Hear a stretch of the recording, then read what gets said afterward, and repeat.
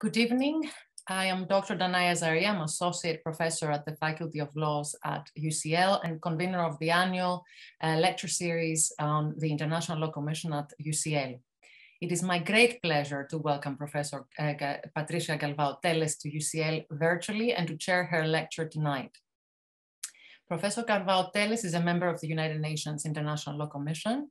She's Associate Professor of International Law at the Autonomous University of Lisbon and co-director of the eAcademy of International Law at the Center for International Law of the National University of Singapore. She's a member of the Permanent Court of Arbitration, legal advisor at the legal department of the Portuguese Ministry of Foreign Affairs, and vice president of the Portuguese Society of International Law.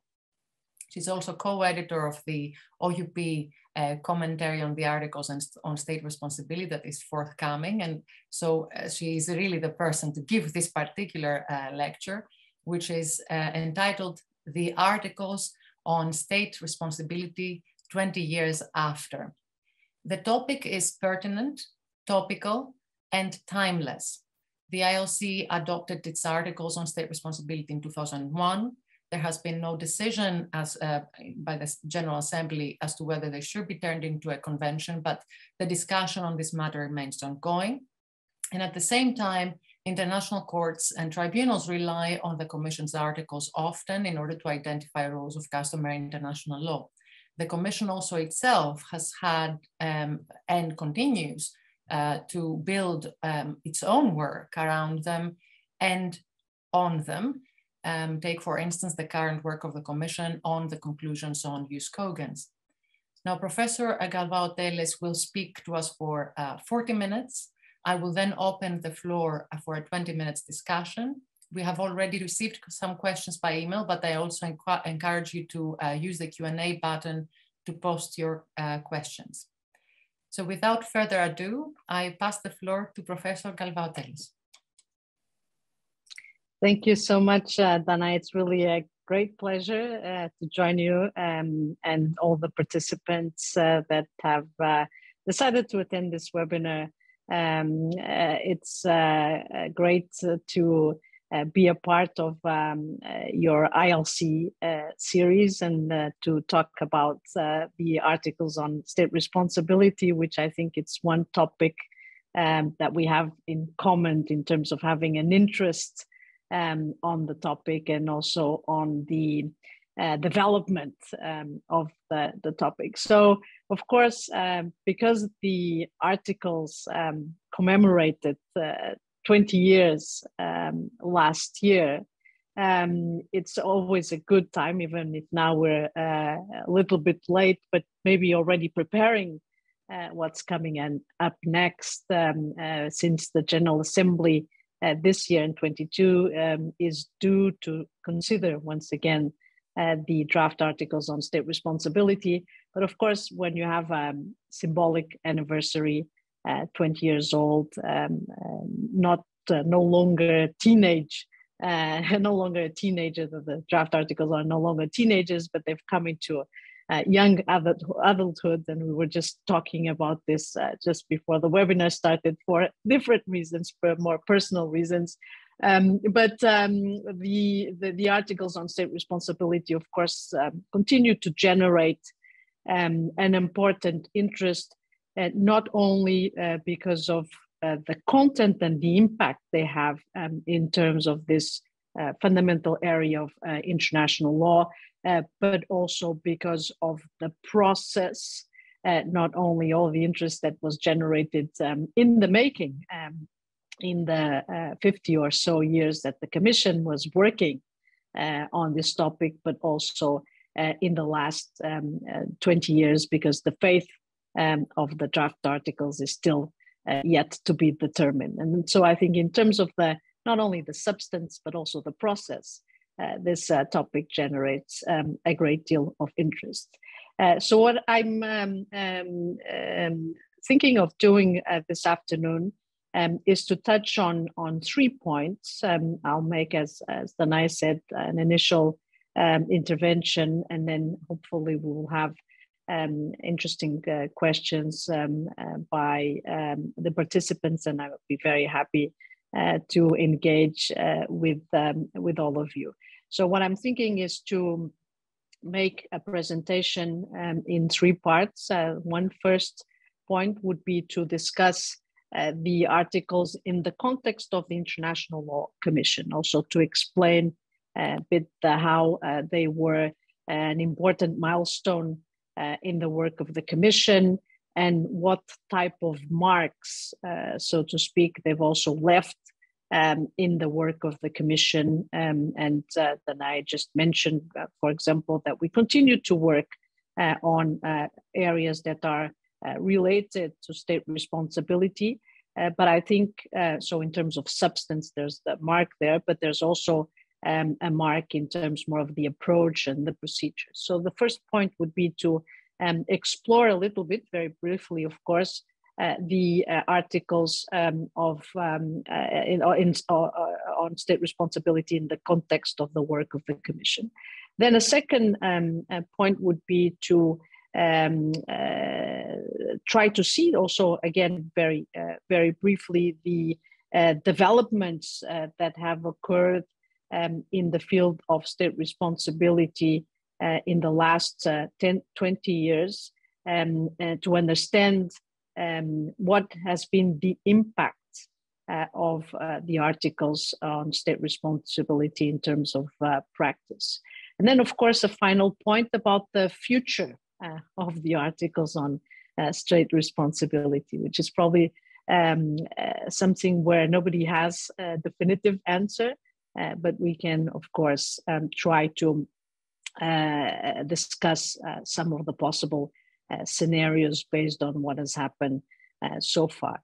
So on the first point, the issue of the articles on state responsibility in the context of the Commission, I mean, I think everybody agrees that this has been one of the most important works carried out by the Commission.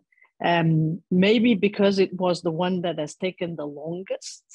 If you think, in terms of the statistics, in terms of time, it was put in the topics, the list of topics that was prepared right at the beginning of the work of the Commission as topics suitable for codification and progressive development.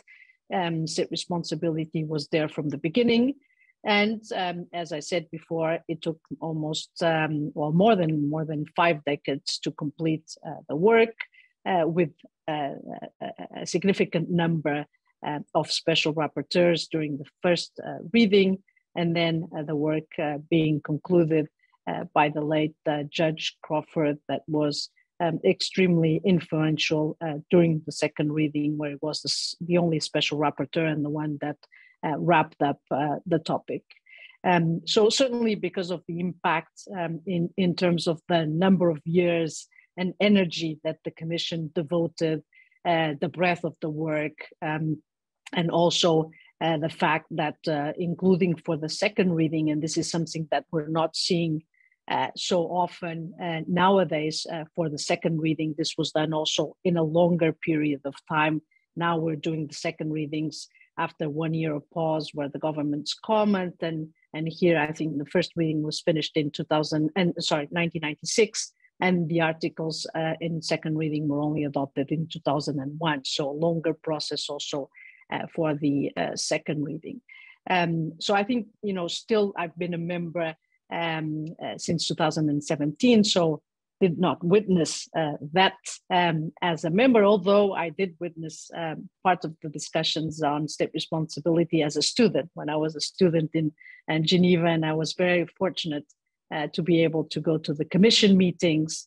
I was also a participant in the seminar, in the ILC seminar, and so I could see the interaction, especially as the first reading was being concluded, still with Caetano Aranjo Ruiz, the last special rapporteur in the first reading, when the draft Article 19 on crimes of state was still there.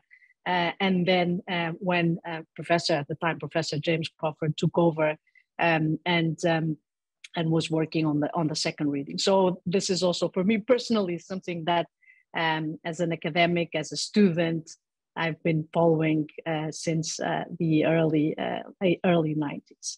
And then I think another impact, certainly, that in the work of the Commission, that the topic had not just the breadth and the length of the time that it was on the agenda, is the number of other topics that it has influence. I mean, we've had, the liability topic. We had the topic on responsibility of international organizations.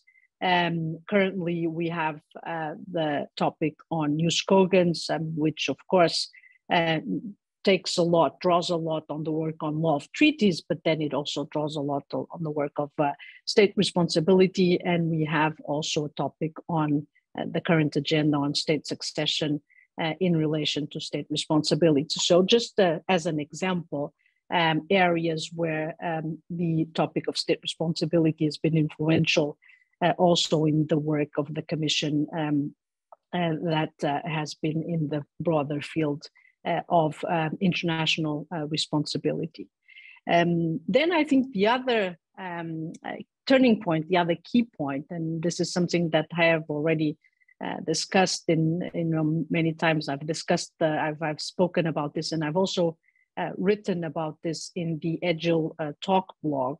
Last year, there was a symposium convened by Christian Thames and Federica Padeo, where I discussed how the draft articles on state responsibility influenced also the shape, the form of subsequent products of the Commission. And I think this is also very important because we are at the moment, and this is something that I felt a lot as a member of the Commission, and of course I'm here speaking totally in a personal capacity, and I'm not representing the views of the full Commission or of the Portuguese government or no one else for any reason, just speaking very personally.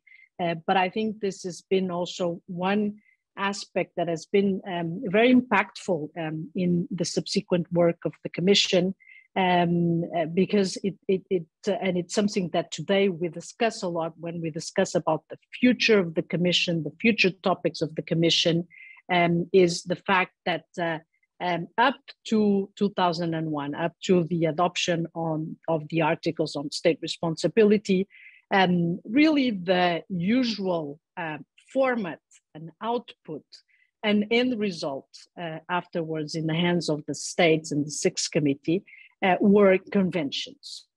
So the Commission was either because of, either in topics that was mostly codification, but even in topics with some elements of progressive development, the form that was chosen was the preparation of draft articles.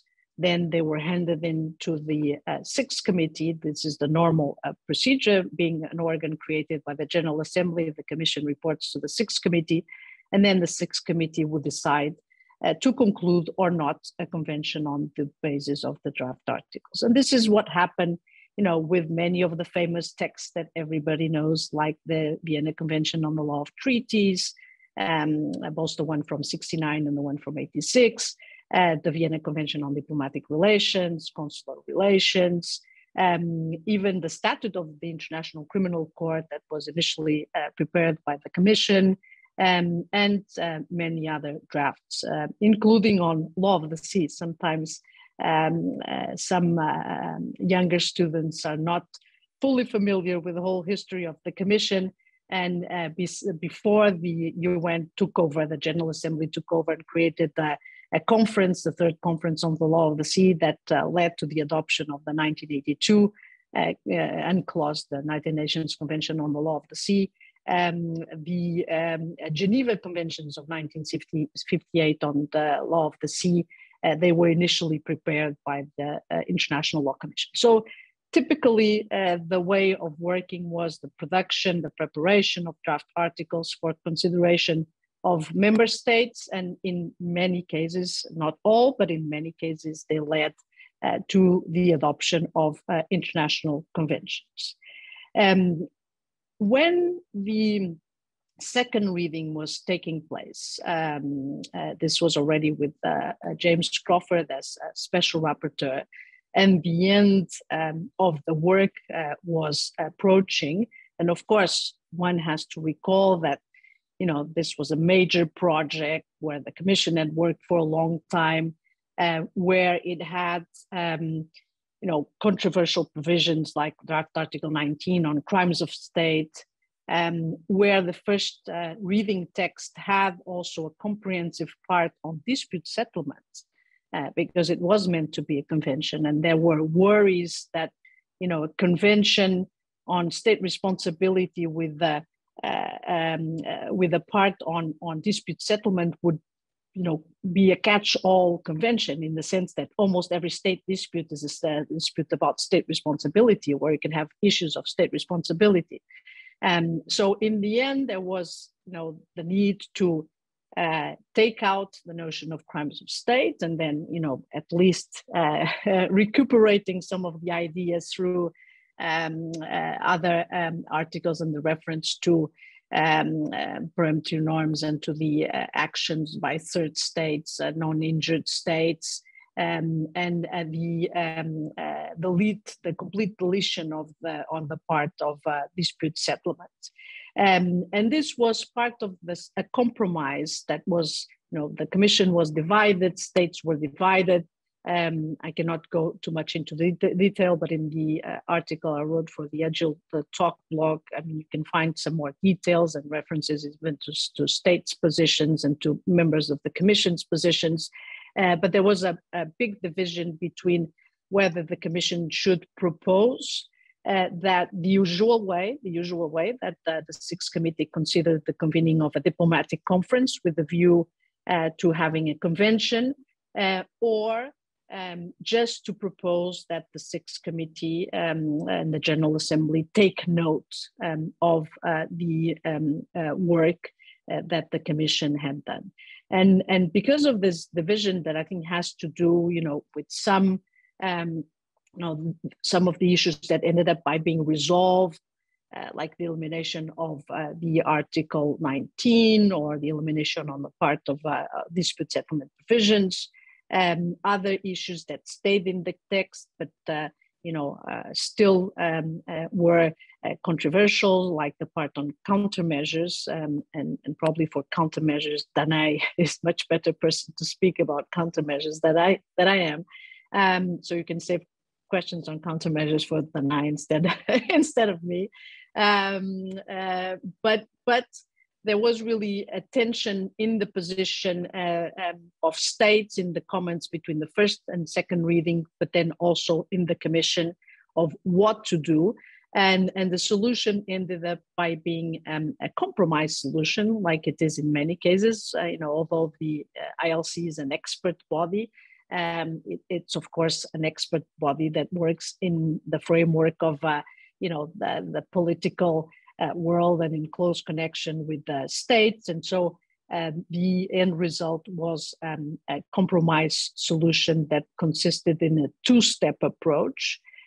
So what the Commission ended up by proposing was that the Commission, the General Assembly would first take note of the articles on state responsibility, and only at a later stage, at the second stage, would consider whether a diplomatic conference should be convened for the purposes of having a convention on state responsibility. And this was almost the first time it happened. I mean, it was not the real first time. There was a precedent before, but it was the compromise that really marked, I think, what has happened in the last 21 years in the Commission, that we started having more cases where the work of the Commission, and this is also explained by what happened then in the Sixth Committee, and I'll come to that in a moment, but this is what happened in other proposals, in other topics where the Commission decided to go for the two-step approach rather than proposing two states to conclude immediately a convention. And it also because, and I think that's because of what happened in the Sixth Committee, which was the fact that, initially there was a taking note of the articles. They are no longer called draft articles, they're called articles according to the resolution that took note of the articles. And then the Sixth Committee has decided to have a discussion on whether the articles should be turned in the convention. And so far, there's been no decision. So what we've had since 2001 has been every 3 years, the issue is put on the agenda of the Sixth Committee. States discuss, they come to no conclusion, so no conclusion to go forward, but of course a decision to keep the issue in the agenda. So we have these technical rollovers every 3 years, and there is no consensus because the Sixth Committee works by consensus, although consensus is not, a formal rule. It's not in any formal rule of procedure in the General Assembly, but there is in the Sixth Committee a long tradition of working by consensus. And although, we've seen over the years that there is an important majority of states that would like to pursue the avenue of the convention, would like to have the articles adopted as a convention, a bit with the the arguments and we can discuss this in more detail, but with arguments about the ownership of international lawmaking being from states and not being from the Commission, with arguments that it would become it would give it more visibility and more consistency in the application. And states would have a tendency also to respect and comply and make sure that this is hard law, binding law, whereas a smaller number of states, but of course important voices and vocal voices, defend that having a negotiation procedure could unravel the balance, could have even an impact of reverse codification, in the sense that destroying a bit the work that had been done could come to a weaker outcome. So there are good arguments from one side and the other, and this has led that, and I think also, and I've said that this in public before, that the fact that the discussions take place every 3 years, it's not very helpful, because every 3 years it seems like the discussions are starting from scratch, from zero, and it's not very productive to a real substantive discussion. But because of this, because from the point of view of the Commission, we've seen that when proposals of draft articles go, and of course in later years also, even if they don't take the double approach, the two-step approach, but there's a proposal for a convention like the crimes against humanity or the protection of persons in the event of disasters, the Sixth Committee has not taken action in this with regard to these proposals. The Commission has also turned to other forms, other products, other outcomes, and we see that often in the last 20 years, where we've had only a few topics being worked as draft articles, and many other topics being worked as conclusions, guidelines, principles. If we think of the work that was done on customary international law, the identification of customary international law, conclusions, the work on Jus Cogens currently are conclusions, the work on provisional application that we finished last year are a guide to provisional application, and there's been also, but that one I can say I'm guilty, there's also been some work through study groups, so the proposal of study groups, and I'm currently co-chair of a study group on the issue of sea level rise in relation to international law. But I'm not saying that, you know, sometimes it is justified because of the nature of the topic and the nature of the work that is going to be carried out. But I think there's been some in a way, some backlash in the Commission, trying to find alternative ways that would not need to go to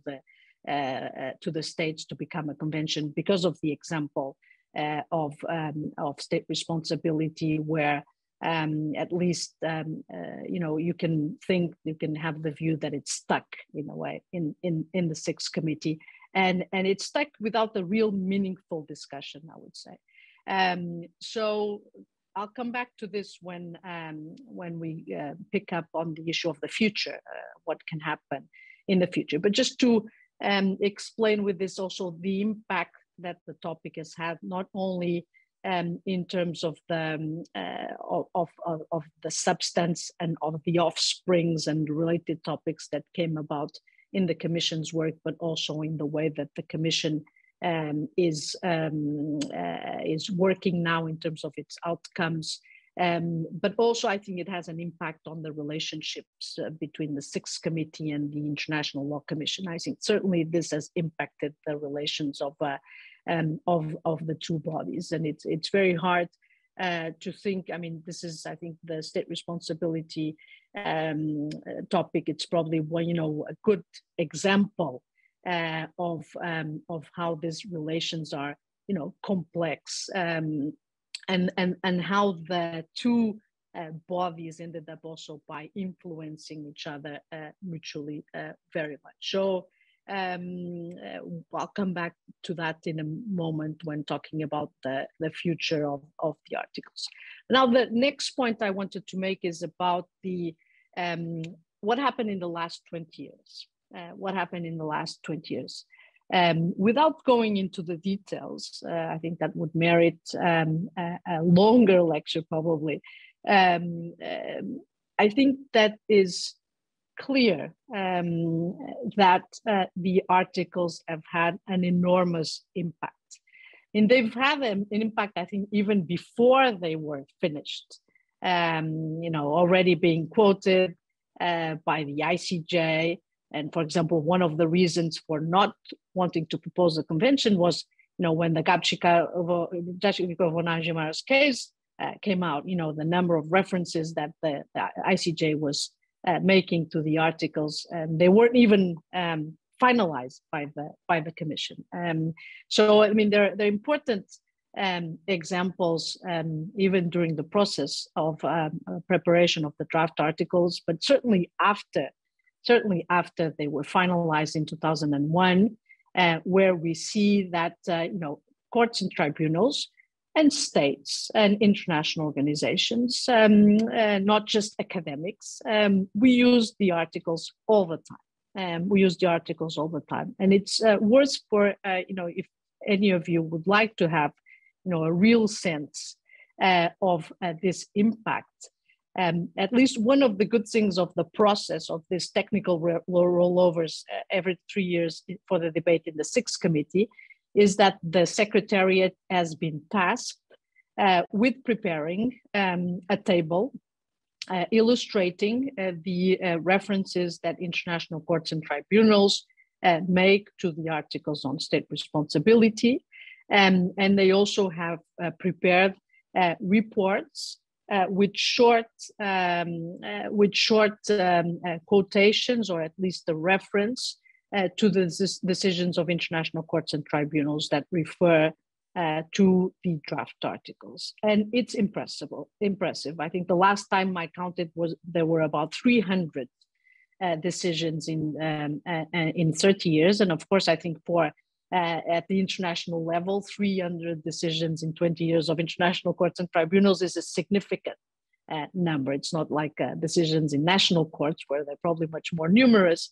And you see, I mean, I was just this afternoon double checking again in the last report with the summaries, with the quotations from the Secretariat. they refer to almost every single draft article. Not all of them. I mean, in some you have more practice than you have in others, but they refer to almost every draft article. They refer to the initial part about what is an internationally wrongful act. They refer to the parts on attribution of conduct. They refer to reparation and forms of reparation, to the circumstances precluding wrongfulness. So you have consistent case law and very diverse. I mean, of course, besides the obvious International Court of Justice, you have a case law from ITLOS, from the International Criminal Court, from the regional human rights courts, like the European Court of Human Rights, the African Court, the Inter-American. You even have from ECOWAS, from the Caribbean Court of Justice, from the European Court of Justice. And then a very interesting development, I think, also is that you have, and it's probably one of the most significant areas in investor-state arbitration. So in the arbitral tribunals created under the PCA or UNCITRAL or ICSID or the International Chamber of Commerce, you have a significant number of references to the articles on state responsibility. So there's been a practice developing, and it's in a way because of this, because we have this sense that at least I personally and some other colleagues, that the articles have had an important impact in international law, but it's not very clear, and I'll come to that in a moment, what's going to happen and how soon or if ever the articles will become a convention. That, as Danae mentioned, together with my very dear colleague Pierre Baudot-Livinec, and upon a suggestion, because we have to give credit, and that was his idea, of Michael Wood, Sir Michael Wood, who was also a colleague in the commission, we've decided to propose to Oxford University Press, who has had, an impressive collection of commentaries of conventions, to do this bit unorthodox exercise of having a commentary of an instrument that is not the convention, and it's not sure it will become a convention, but it looks like one, and stakeholders behave like if it was a convention. So we are preparing, and hopefully it will come out still in 2022, at the end of the year, a commentary, article by article commentary. And the idea, the message that we've passed to the authors of the contributors to the commentary is really to try to identify what has happened in the last 20 years. And not so much, the meaning of the article. Of course, when the commission finished its work on second reading, there's a commentary. There's an important commentary explaining the choices, the language, reference to case law. The idea of this commentary is to sort of update that and see what has happened in the last 20 years and how much of the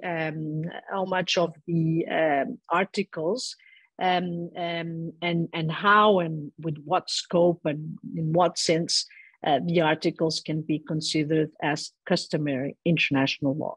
And we've seen, if you look at the, at this work that the Secretariat, the UN Secretariat's been doing, in many of the quotations from judgments of international courts and tribunals, there's a reference, to the fact that, this article represents on restitution, reparation, or attribution, represents customary international law. So we're trying to map that.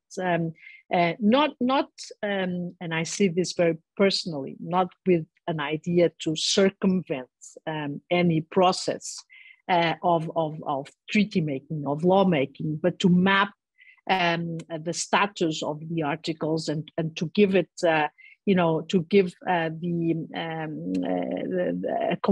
to provide a study of how the articles have behaved in the last 20 years and what can we make of it 20 years now. I see that time is running out, so I'll move now quickly to the last point about the future of the draft articles. When we think about the articles 20 years after, of course, the obvious question is what's going to happen. And I have to say that I really don't know. And I don't think anybody knows. In international relations, it's very hard to make predictions, and you might be often wrong. So I don't want to make any predictions. But what I've seen, and I follow this, as I mentioned to you, as a student first, and then also in my role in the Ministry of Foreign Affairs of Portugal, the discussions following the discussions in the Sixth Committee since 2004, and then now in the Commission, also looking at what's happening in the Sixth Committee, and it's very hard to say. I mean, I think that there is, from my assessment, is that there is an important number, a significant number of states that would like, because also of the argument that I mentioned before, the question of the ownership, who makes international law. I mean, about these articles, there's been so much discussion, about soft codification, about codification being made by the International Law Commission without the state stamp. There's been a discussion about the paradox between form and authority. That's been another very important phrase that has been used by David Kern, the late David Kern, about this paradox between form and authority, because I think that everybody agrees that there's a lot of authority, and this is also something that we're trying to show with the commentary that we're preparing. But the form, if we look at the form, okay, at best, it's a GA resolution. It's a GA resolution that takes note of the articles, and so I think we're still in the domain in terms of form of soft law, not hard law, and that's why Santiago Villalpando was speaking about soft codification. And then also my dear friend and former student Fernando Luza Bordin, that also spoke about the non-legislative codification. I think all these different important statements, I think, reflect very well the issues at stake and why states should take up the ownership of international lawmaking. But I don't know, it's hard to say. I mean, current events, I think in a way, they show how important matters of state responsibility are, and how it would be important to have a dedicated treaty. Not only the current situation in Ukraine could call that into attention, but even the pandemic. I mean, there was so much discussion during the pandemic about measures taken by states and whether they were justified by state of necessity, for example, just to give some examples. So I think current events have highlighted the relevance of having clear rules where you don't have to argue about whether they're customary or not, and you have them in a treaty and it's easier to apply.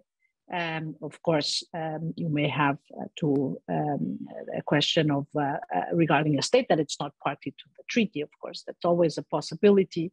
But then at the same time, the political atmosphere in the last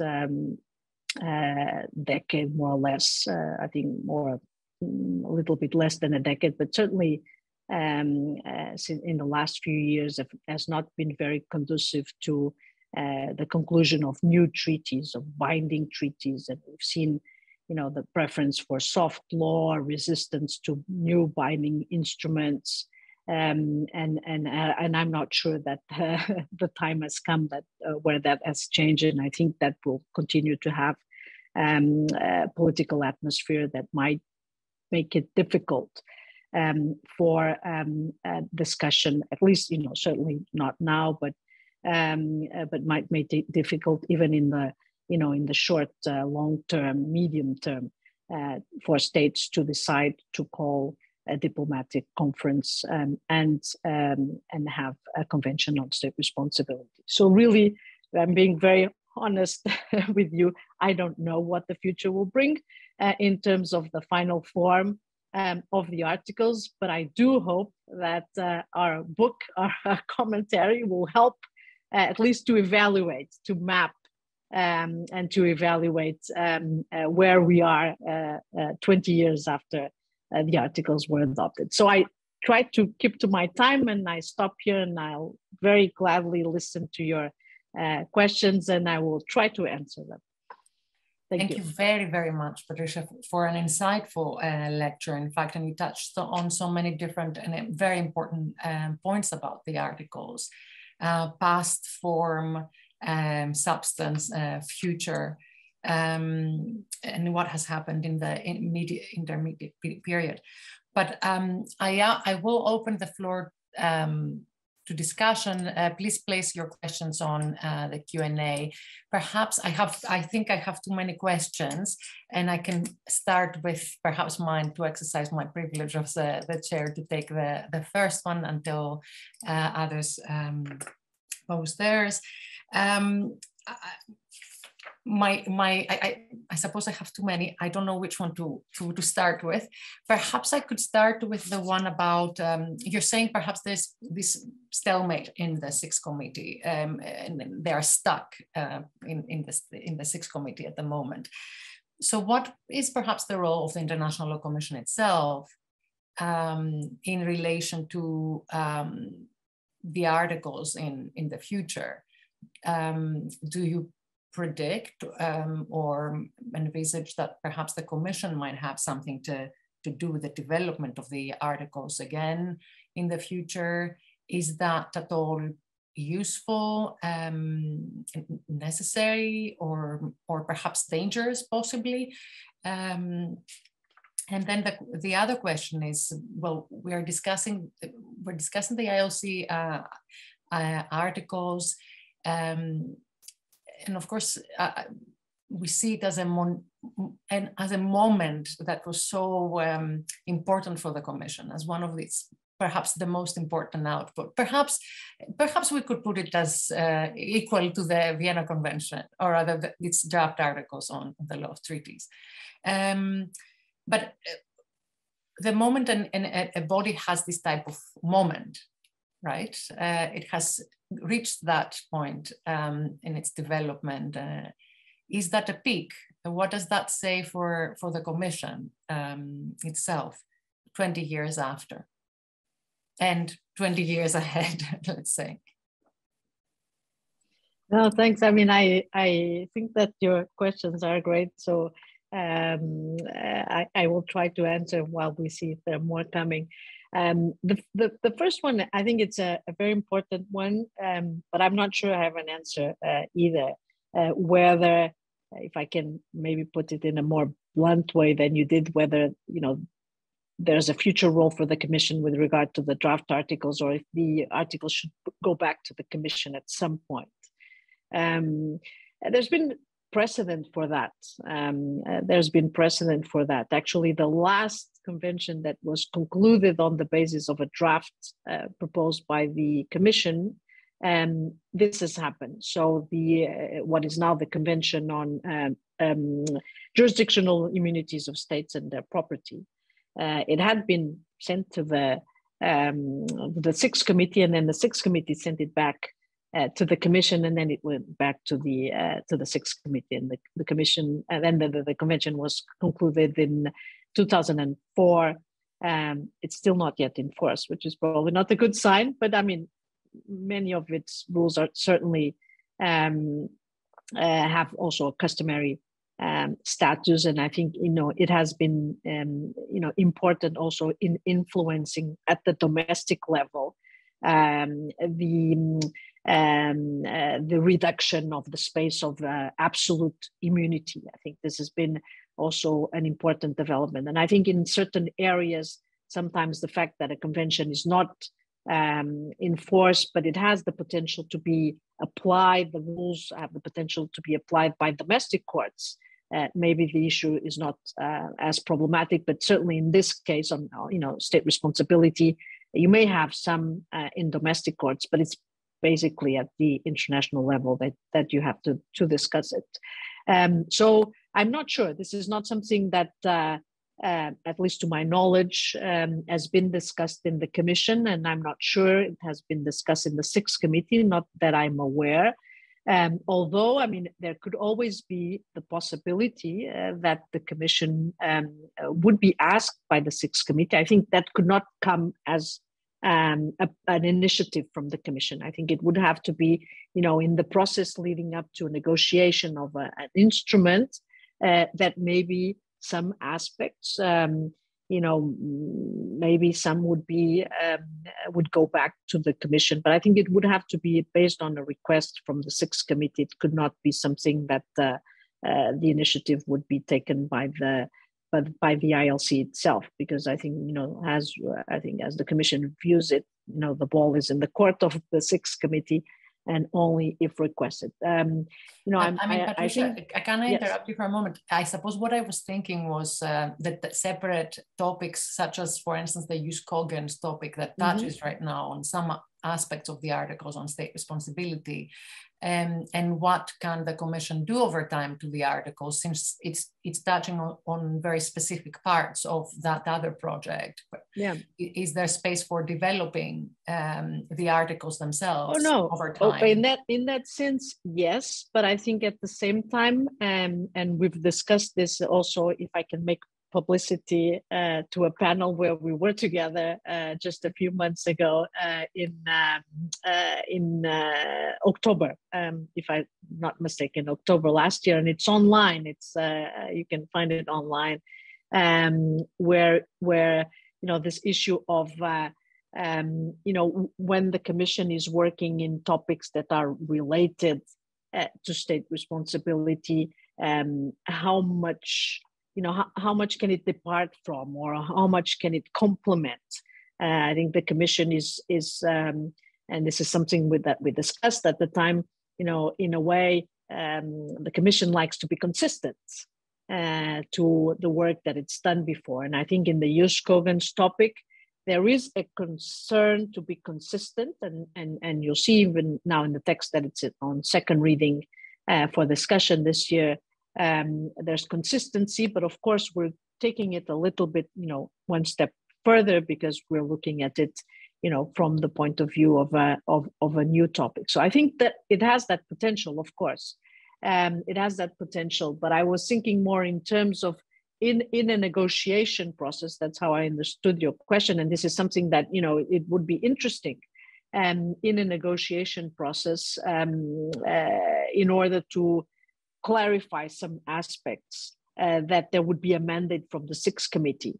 I think that could be when we're looking at the mix of solutions that the Sixth Committee could take, and there's been also in the context of the Sixth Committee some side events about this, and I've also written about the containment strategy, to try to avoid the articles from unraveling, because that's been a concern of the states that don't want a negotiation process.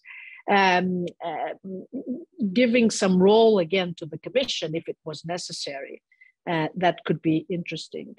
On your other question, I think that's the classical question of whether the codification, the golden years of codification have passed. The Commission has done its major work, Vienna Convention on the Law of Treaties. I would add also, I mean, when we think about the most successful outcomes of the Commission's work, I add to the list for me. I think some people, or sometimes it's not as much referred. Normally you have law of treaties and you have state responsibility. But for me, the work on diplomatic relations and consular relations, it was also extremely successful. And if you measure it in terms of quantitatively, they've been the products of the Commission that entered into force as treaties more quickly and are ratified by more states. So I think the best-selling products, if we take a quantitative approach, but also I think in terms of qualitative. The Vienna Conventions, I mean, even the world has changed so much in the last 50 years, 60 years, but they're still, very much up to date, even with new technologies and the pandemic and everything. So, yes, I think there could be an argument saying that, the Commission has reached this peak, and that peak was reached in 2001 with the Articles on State Responsibility. But if we look at the agenda now, the agenda that we have this year, this is the end of the quinquennium, 2022, year of the current quinquennium. And if you think of current events, which is almost impossible not to, we have use cogens, we have the protection of the environment in relation to armed conflict, immunity of state officials from foreign criminal jurisdiction, and on the other end of the spectrum, related to climate change, the topic of sea level rise in relation to international law. So I think, the Commission is trying to find a way to keep relevant, not only by having states engaging and engaging with its outcomes, but also putting relevant topics in the agenda that are, in some cases more traditional, but in other cases also topics that reflect new challenges in international law. And I think of course, again, forgive me because I'm talking about a topic where I was one of the authors for the proposal and that I'm one of the co-chairs of the study group. But I think the sea level rise topic is also a bit of a turning moment because we've seen engagement from the Sixth Committee, more engagement from states, small island developing states that would normally not engage with the work of the Commission. And we're seeing that now. So I think we have space to continue to be relevant, although the golden years of codification are gone, that's for sure. Absolutely. You're absolutely right in terms of the topics as well that are already on the agenda, and on the issue of sea level rise, extremely important, and in fact for survival in some instances, topics. But perhaps one question, you have tried to explain that of course for you it's unpredictable what might happen in the Sixth Committee. Indeed, I can understand that, and of course the future and the current state of affairs, it's also very unpredictable, so it's not easy to see what might come in the Sixth Committee. But you are one of the members of the Commission that have a very interesting background and experience in that you know the Commission as a member, and you have a very good understanding of the Sixth Committee, having also a government background and an academic background. But that perhaps gives us a little bit of an edge here to ask you, what do you think might be now, 20 years later, might be the particular angle that might help broker a particular consensus or a compromise to move forward towards a convention? Is there such a thing even? Is it a small part where we could find a compromise? Well, I'm going to quote somebody who quoted something that apparently the late James Crawford said, but I'm not sure if that would do the trick. I was told, I didn't hear that, I didn't witness that, but I was told that the late Judge Crawford said, just take out the chapter on countermeasures and states would accept the convention. Or third-party countermeasures, possibly the 54. Yeah. I don't know. But I'm more thinking, it's hard to say. I think it's hard to say. I mean, if it's something that it's there or something that it's not there, or just the fact that it would be codified in the convention. But what I will say, I mean, also based on my experience, as I said, from somebody who's followed this from the side of the Sixth Committee, and somebody who's looking at it now also from the side of the Commission, and also looking into other difficult negotiation processes. I don't think that having a discussion every 3 years is conducive to real discussions. I think that's something that would need to be changed. I mean, if we want to have a serious discussion, and that could lead to the abandoning the idea of a convention. I'm not saying I'm not prejudging the outcome, but I think that one thing that would make a real difference would be to have discussions on a more regular basis, more structured basis, looking also at precedents, what happened, what kind of also procedural safeguards we could have, opting out, opting in, trying to experiment. I think, for me, the goal would be to keep the articles as they are. I think they are excellent in the sense that, I think international courts and tribunals have also show that, and they are balanced. And this is one of the big arguments for not opening. So I think the idea would be to start with the package of the articles as they are, and then explore around it, in terms of procedure, what could be used to make sure that this balance is not unraveled. But you cannot do this if you just have, a few days of discussion every 3 years. I think, and even if you have an ad hoc committee during the Sixth Committee, the time in New York during the fall, is very busy with everything else. You would need something intercessional. I think that needs really to be envisaged if you want to have a serious discussion and meaningful discussion about the outcome. I think we are actually now, it's 7 o'clock, so I think we have come to an end for this discussion. A fantastic lecture. Thank you very, very much, Patrícia, for discussing the articles 20 years after. And of course, we have a lot to expect very soon from you as co-editor of the OUP commentary. Thank you everyone for joining us, and have a good evening. Thank you.